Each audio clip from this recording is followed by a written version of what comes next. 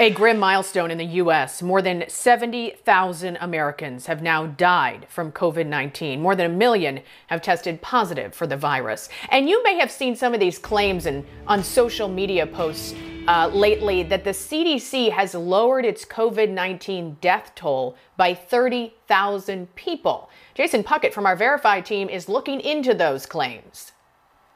Multiple claims say the CDC lowered the number of COVID-19 deaths from 55,000 down to about 37,000 deaths. They all link directly to the CDC website as proof. So is this true? Our main source here, the same CDC pages being shared. As of Monday, the CDC shows 67,456 deaths from COVID-19.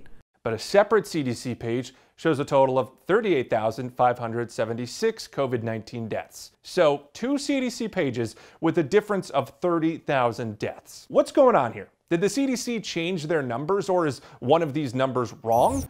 No, the numbers on both pages are accurate. One is just a few weeks behind the other. The same page being shared in the viral claims explains the difference.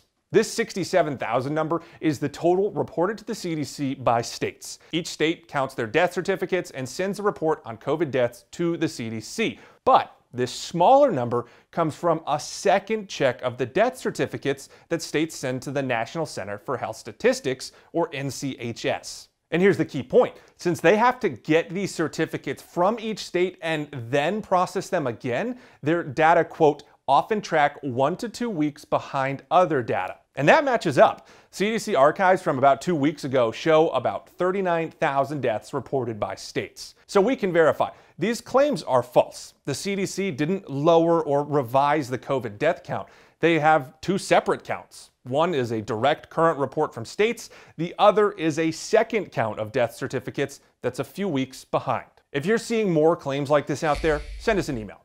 With your Verify, I'm Jason Puckett.